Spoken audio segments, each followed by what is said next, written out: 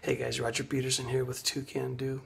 Always working to build better relationships with other guys through questions, courage, and change.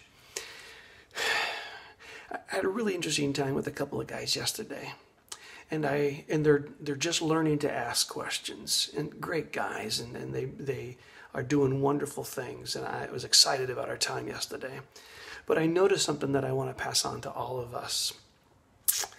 Our temptation when learning to ask questions about a problem, because we start with what? No questions, right? We start with what we want to say. Think about a sports conversation or a work conversation. We look for opportunities to interrupt and say what we want to add to the conversation. We don't ask questions in general. So when you start asking questions, it's really easy to fall into a rut of questions that surround the advice you want to give. I mean, we instinctively think of advice that we want to give or a solution that we want to give, right? Our wives or women that in our world have accused us of trying to fix them. And they don't want to be fixed. They want to be heard. This is the same sort of idea as you're asking questions of guys and diving into situations, into solutions. I go back to that phrase I've used before, seek to understand, not to be understood. To be understood is about talking.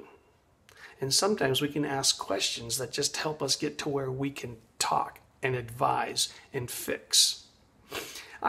What I would do is take the whole idea of fixing off of the table.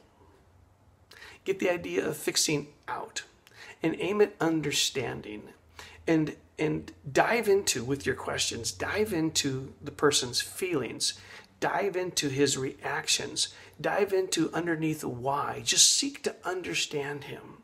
And as the guys were learning that yesterday and we're going that direction, asking some great questions, you know what I felt? I felt cared about because they weren't trying to fix me.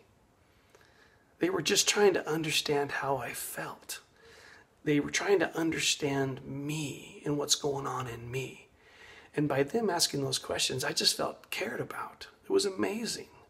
And so I want to encourage you to take the whole idea of fixing this person you're talking with, take it off the table. Make it not about fixing. Make it about understanding and accepting. Not accepting sin, but accepting that person and all of their weakness and all of their struggles. Accepting them. And you know what you're going to find out? Understanding that person is the first major step in fixing the situation. The person just needs to be accepted and understood. We kept on going back to Proverbs 21:5. The ways of a man are like deep waters, but a good friend draws them out. Just draw out those deep waters. Just draw out what's inside. Just draw out the struggle. Just draw out the reaction. Just draw out the feelings. Just draw out the history of those problems. Just seek to understand. And you will be going a long way toward finding a solution. Thanks, guys.